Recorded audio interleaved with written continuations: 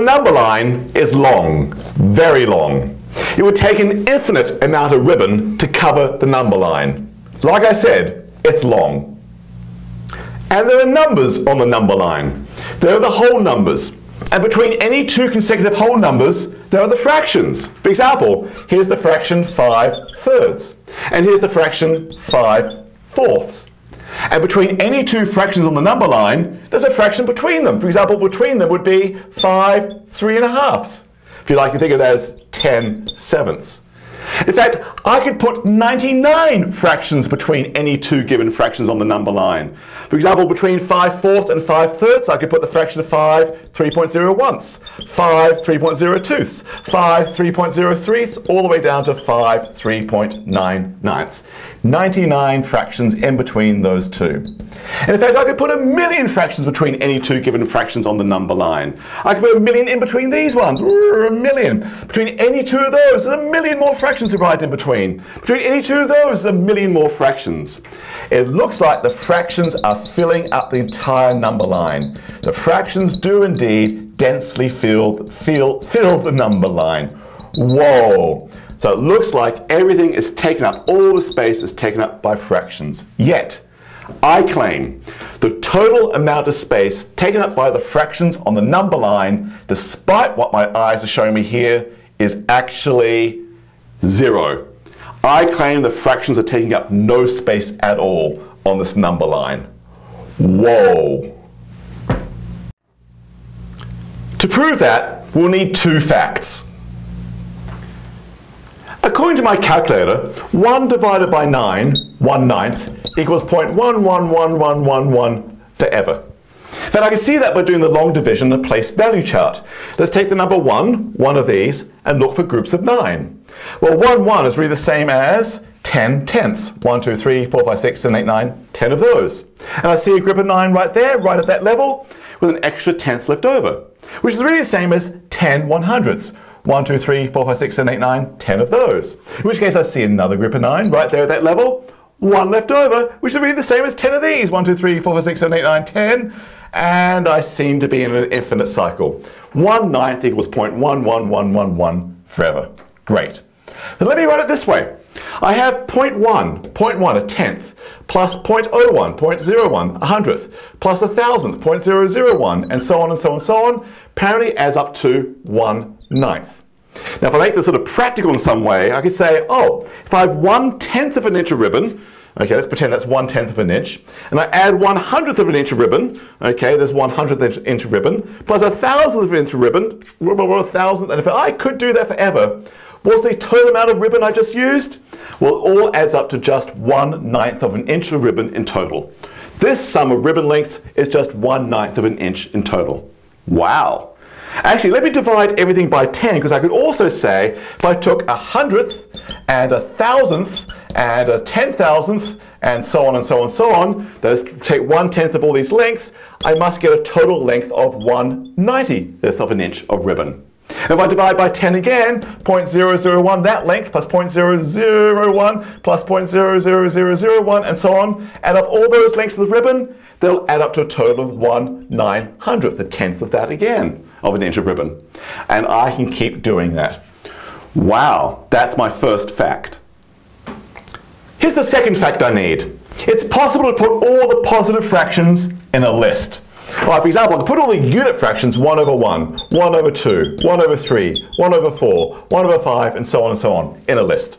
But I'm missing a lot of fractions. I'm missing all the 2/overs, 2/1, 2/2, 2/3, 2/4, 2/5, and so on. There's a second list. And then I need all the 3/1s, 3/2s, 3/3s, 3/4s, and so on. And the 4/1s, and the 4/2s, etc., etc., etc. But then I need to keep going. It looks like, oh, I've got an infinite number of lists of all my fractions. But this will contain all the fractions. But I'm undeterred. It is possible to get a single list of fractions out from this diagram. Thank you, Gail Cantor in the 1800s to realize, oh, just weave a path diagonally. Start there and follow the path along the diagonals of this diagram. Whoa, whoa. And that will give you a list of fractions. Here's a list of fractions. List of all the positive fractions at least. Fractions, here it goes. make 1/1, 1 your first fraction, then 1/2 your second fraction, then 2/1, 2 your third fraction, then 3 your next fraction. 2/2 is 1, we've already got that, we might as well just skip over that. Then 1/3, then 1/4 is the next fraction on the list, then 2/3, then 3/2, 1.5, then 4, and then 5, then 2, we've already got 2, and we've already got 1, we've already got a half, then a fifth, and so on and so on. But there we are. It's possible to put all the fractions on the list. You'll eventually hit every possible fraction there is in this wonderful list right here. Great. 2 facts done. Now we're ready to prove the main result of today.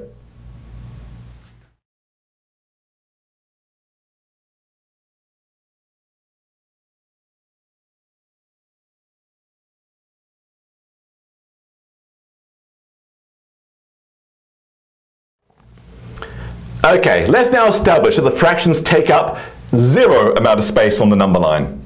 Okay, recall we can write all the positive fractions in a list. In fact, 1 is the first fraction on my list, 1/2 is the second fraction in the list, then 2 is the next fraction, followed by 3, followed by 1/3, which is over here, 1/3, followed by 1/4, which is here, 1/4, then 2/3, which is there, 2/3, then 1.5, which is here, 3/2, then 4, and so on and so on. Now, every fraction on the number line is being marked here, I know, because I know every fraction appears in this list. We've got all the fractions on the number line, at least the positive half of the number line. Great. Now, let me show that these fractions take up at most 1/9 of the inch of space in the number line. I won't go for 0 yet, I'll just go for the fraction 1/9 of the space. How am I going to show that? Well, I must be using this. Let me take these pieces of ribbon that add up to 1/9 of an inch of ribbon. I'll take the first piece, 1/10 of an inch long, and cover the number 1 with it. That's only covered more than number 1, so I'm overdoing it. There's a lot of coverage there, over-covered there. Let me take the next length of ribbon, 1/10 of an inch, and cover the second fraction on my list, which is 1/2. There it is, cover 1/2. Again, way over coverage. 1/1000th, that's the next piece of ribbon. Let's cover the third fraction with 1/1000th of an inch of ribbon, and so on and so on. Take all the bits of ribbon from up here and cover all the fractions in that order on the number line. And that will cover all the fractions on the number line. And how much ribbon did I use? I used 1/9 of an inch of ribbon to cover all the fractions, and that was overdoing it. So the fractions take at most 1/9 of an inch of space on the number line.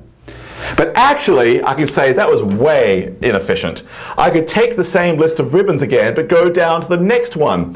Let's use the, well, we won't use the 10th. Let's start with the 100th, and the 1000th, and the 10,000, and so forth. Let's now do this. Let's cover the first fraction with 1/100th, 1.